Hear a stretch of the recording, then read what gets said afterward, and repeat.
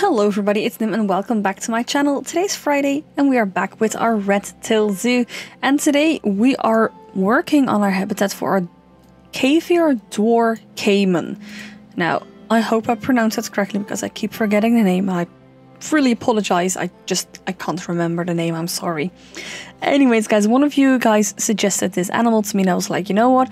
I'm gonna do this because this animal looks so darn cute. They're like little tiny crocodile lizard creatures. I'm not exactly sure what they are. Probably should have researched that. But they looked cute in the picture in the Zoopedia, so I was like, you know what, we're gonna do this. And so they're like, I'm just gonna call them tiny crocodiles. So like these tiny crocodiles, they are in need of water, they are in need of land.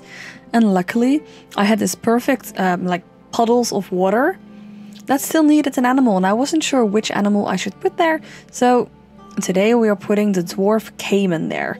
Just gonna call it that. I hope I pronounced that correctly. I'm really not sure. But before we start on any of these of the actual habitat, we are going to make a little food court because it had been a while since we placed shops in this zoo.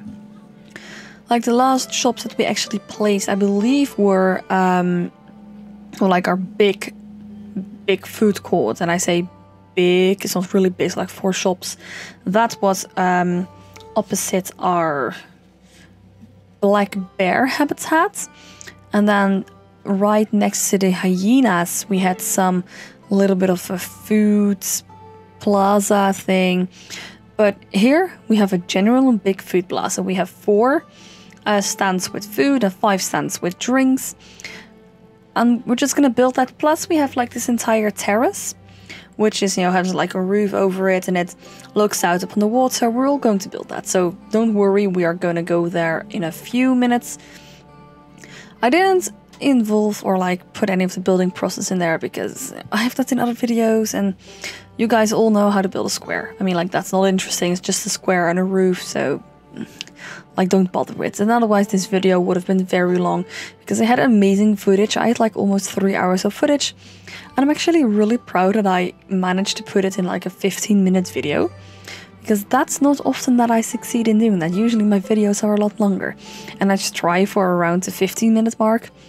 Did quite well, quite proud of myself. Also, really apologize if you can hear any kids screaming outside my window. I don't know why they're doing that, but if you can, just don't focus on that, just focus on the video. Like, that's important. So here we are trying to build our food court. Now this took, I don't want to say it took like a little while to figure out. It was just thinking about what I wanted and what I wanted it to look like. And it's a bit of an odd shape right now, but in the end it will work together. So we're going to give it this really elevated high roof. And I actually think that it works quite well, and I'm really happy with how it looks. So then we are putting this little railing in underneath, and we are putting it straight ahead, so it's not directly on the floor or on the ground. That's not necessary because we are going to put some rock work on there, just to make it look more, I don't know, like better, as a matter of fact. And I'm actually really happy with the way it turned out. Now, one thing I should have realized is that I probably should have leveled out the terrain before I did any of this, because I wanted this big plaza here. Yeah, that didn't work, mainly because, you know, the terrain isn't flat, so the benches and picnic benches aren't really gonna fit on there. But it's a thought that counts, and I actually think that it looks really nice and I'm quite happy with it. I mean, and that's coming from someone that is very, very, very critical.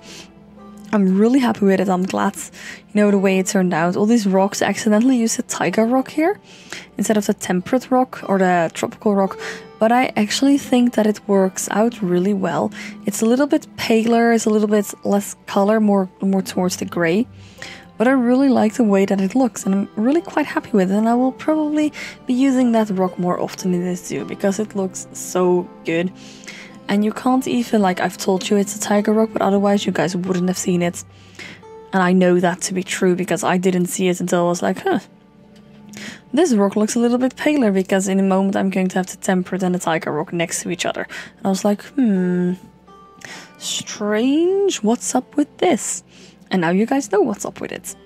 So again, here, look, we have this amazing view out on the boat ride and the waterfall. If I press play, the waterfall will appear in the background. But I don't really press play a lot anymore in the zoo because of the piece counts. I mean, and I have like a pretty darn good computer, like my computer is ridiculously well, and it's really good and I'm really happy with it. But even my computer lags at some points, and I think that probably has to do with the amount of rocks that I have in the zoo. It is so much, and it's like ridiculous. Now in the actual habitat I did try to limit the piece count, and not by using less items because I'm not a gal that uses less items. I just removed the rocks that were underground anyways. And I think that I will probably have to go do that in this entire zoo. And maybe then the frame drop won't be that bad, because sometimes it just freezes and I'm really terrified that my game will crash because I have the tendency of not saving my game. That's a really bad habit. I should save more often, but I never save like in any game. Even in like story-based games like, you know, Life is Strange or Cyberpunk, I almost never save just because I forget. Should really put an alarm in there that says like, oh, save now, save now. Anywho. So yeah, I should probably save more often and make sure that the rocks underground are, you know, removed, because you don't see them and they do take up, you know, space. And they are processing, and that's quite a shame, to be honest. But oh well, like we'll figure it out. Like I'm very much convinced that most of you guys won't be able to open the zoo once it is done and it's uploaded to the gallery. And I wanna, you know, try to fix that for most of you. So in the end I will probably go in, or well, in the end, probably in one of my breaks that's coming up, I will probably go in and I will remove all the underground rocks and other bits, just, you know, so you guys can actually more easily open this zoo file, I hope. And in the end I will also delete half of the animals that are in here, because there are so many animals in here. I think at this moment we have around 8 jaguars, we have, what would it be, like already 20 hyenas, we have 35 P-files, we have a lot of gharials, like it's insane. Also tortoises, we have so many of them, and the pygmy hippos, there are with 12 in habitat right now. That's insane. So for the cinematics and, you know, just my personal pleasure, I do enjoy putting a lot of animals in this zoo, but once I will be uploading it to the Steam workshop, I will be making sure that, you know, half of the animals are away from this zoo. So maybe not the P-files, because I do like a lot of P-files, but, you know, jaguars, I'll make sure there are like 2 or 3 in one habitat instead of 8.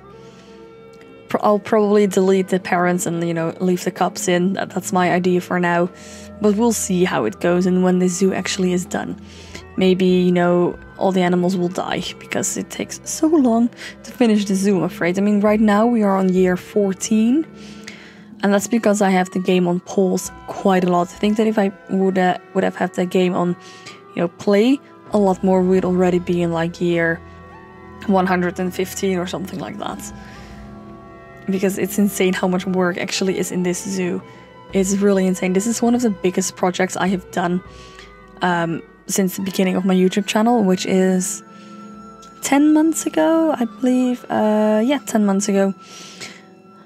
Ooh, yeah, in April I have a YouTube channel that's a year old. I need to do something special for that. So if you have an idea for something special, do that. Because I'm not sure yet, but, you know, if you have any ideas, you know, let me know.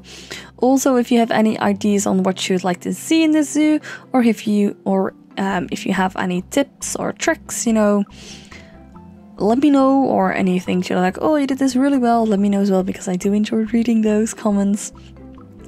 Also, if you have ideas for you know, basically anything, just let me know in the comments. Also, if you want to see more of the actual habitat building or the surroundings buildings, because I'm never quite sure what you guys enjoy, because I don't really watch a lot of YouTube myself. I mean, like, I do watch a lot of YouTube, but I watch other things on YouTube. I don't really watch a lot of Planet Zoo videos on YouTube, because I don't want to like, I want to get inspired, but I want to get inspired by real zoos and stuff. I don't want to get inspired by other YouTubers, because I always feel like people are going to attack me because they feel like I stole an idea of someone. So I generally don't watch a lot of other YouTubers except when, you know, I get videos sent to me. I'm like, oh, you know, I'll check it out for you and I'll say what I think of it. But really, watching other YouTubers, I don't really do that. Except for Palsley. I do watch Palsley because, you know, he's great. But otherwise, I don't really watch it. Just because I'm really afraid that people will be mean to me. And I'm very fragile and I don't think I can handle that. Wow. That was just a very moment of truth, so I'll ignore that. So here we are making sure that the rock work looks, you know, pretty. Same with the TP file habitat. I love nature. If there was like a Planet Botanica with only gardens, that would be amazing for me because I love that. I love landscaping. The one thing, like I was thinking about this just now, I think the thing I would want in Planet Zoo, everyone is screaming like aviaries and birds. I want butterflies. I mean, I want to build a butterfly garden. That's just, I feel like that would be so cool. I want butterflies in the game. Okay, if any of the developers of Planet Zoo are watching this, can we please have butterflies in our next DLC? I mean, how amazing would that be? I mean, I love butterflies. I love the butterfly garden as well. On my Instagram, linked in the description down below, by the way, there are pictures of me at the zoo in the butterfly garden, and this is really amazing blue butterfly. And they, you know, usually you can't really make pictures of them because they move a lot and they never sit still. But this time he was just sitting on the bench and I was actually afraid it died because it was sitting so still, but it didn't. So I have this beautiful blue butterfly on this bright yellow bench with a green background. It's amazing. I love the color combination on that. You know, if you know anything about me, I love colors and I love combining colors and experimenting with that. So, I mean, that picture is just, you know, the highlight of my year. That sounded really sad, but you guys know what I mean. Anyways. Right now, we are making sure that they, what was the name again? The little crocodiles actually have, you know, a shelter. Because it said they had hard shelter, but I don't really think, like, a bridge counts as hard shelter. I wanted to give them a cool cave. And here we are working on the terrain paint, which I promised I would do more often, and I did. And the rest of the habitat actually didn't really need a lot of fixing. I felt like it was better for these animals to have like more of a natural, you know, habitat. I wanted to give it something natural because it is a very natural zoo, and I didn't want to overly build in it because we already have a lot of pathways going over it, you know, and stuff like that. And I really felt like this way you would see the animals good. Anyways, we are almost heading into the cinematics, so thank you guys very much for watching, and if you haven't already, make sure to like, comment and subscribe to my YouTube channel. It helps the YouTube algorithm, it helps my channel grow, you know, etc, etc. I do all those things. Anyways guys, I will hope to see you on the next episode. Bye guys.